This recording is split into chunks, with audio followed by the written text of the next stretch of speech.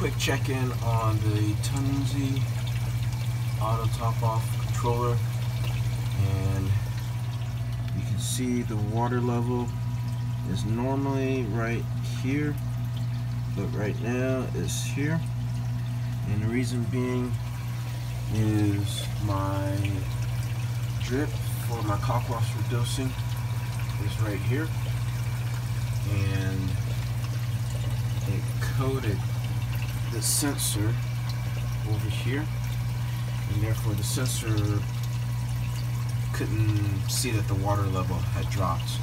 And this doesn't go off because it's only for when the water level goes too high. So I'm glad I check my tank every day and just kind of glance at it to see if things are running, and I noticed that that was off. So zoom in a little bit there. So what happens again, the cockwater started coating the eye, and it basically hasn't been filling up probably for 12 hours or so. So just wanted to share that.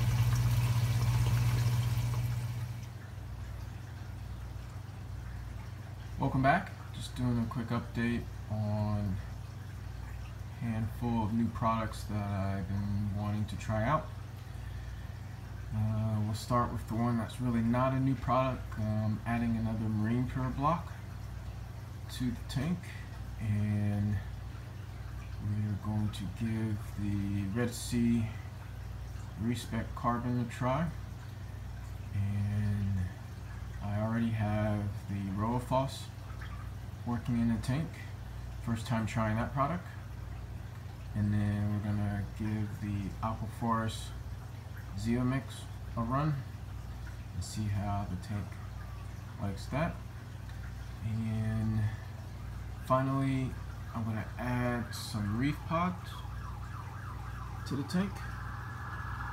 These are tiger pods, and we'll do this at night, right before the lights go out in the tank, and we'll do an update on thoughts, opinions on these products.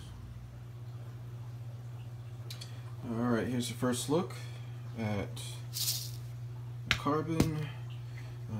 It comes sealed, so that's a key difference from the Seachem Matrix Carbon. In the lid you have, I guess, a little instruction booklet. It does come with a pouch of this particular size, which is the one in the middle.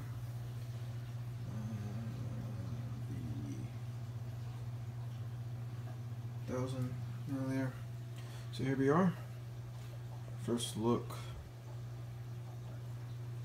at the Seachem Reef Carbon. We'll put, so you can get a sense of what it looks like.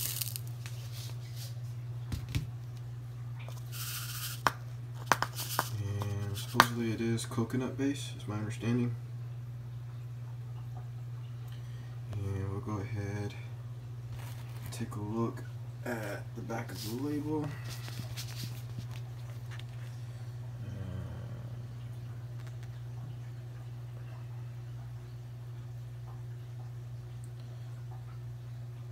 And then let's compare that against the Seachem label. And let's see if we can get a good shot of this here. Let's see. So let's raise this one up a little bit. Bring it over. And that should allow you to maybe pause it.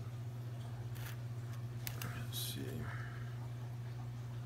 Get that in focus. Raise this one up.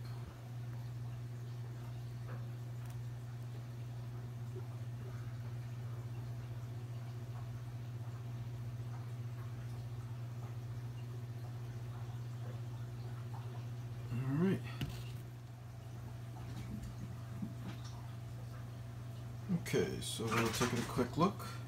We have the matrix carbon, which is a bead shape, and I believe per an article, which I'll try and link at the bottom, this is bituminous, if I'm pronouncing that right, carbon. And then my understanding is this is coconut base. So this size is 1,000 milliliters, and this one is 1 liter, which is basically 1,000 milliliters or 400 grams. The recommended dose, and what I'm actually putting in my tank, is a half a cup of the Reef carbon, and it will not be in a reactor. Right now in my tank I run about a cup of the Chem matrix carbon in a reactor, and that's pretty much what a cup looks like in a reactor. So versus a half a cup, so we'll see. It's also cheaper. I think the maximum price for 2,000 milliliters is like 35-ish,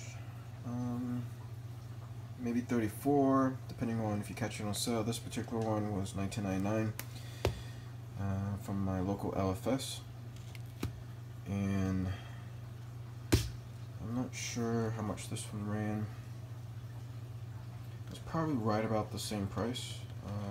So we'll see how the tank reacts to it and which one I decide to use going forward.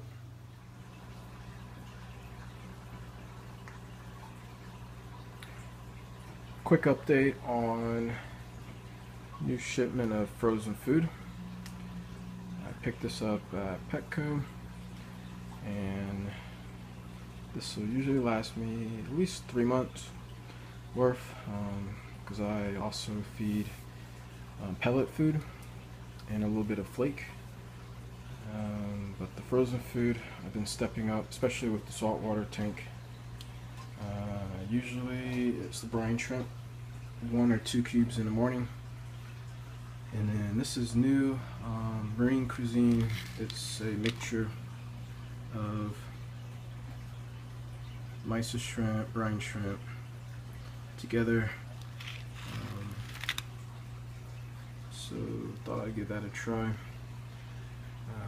Picked up 2 of these, and then the bloodworms are for the freshwater tank, and then the beef heart is for the discus in the freshwater tank, and then mysis is either freshwater or saltwater. And one of the things I've been trying to do, and I feel that I've been successful, is getting more efficient with the food. So I try not to buy specialized food for a particular tank. I rather buy something that I can feed to both tanks, and try and buy that in quantity. But the discus does love frozen food, in particular the beef heart, and of course there's the bloodworms. Alright, just a quick shot of that. And take a quick look at the tank.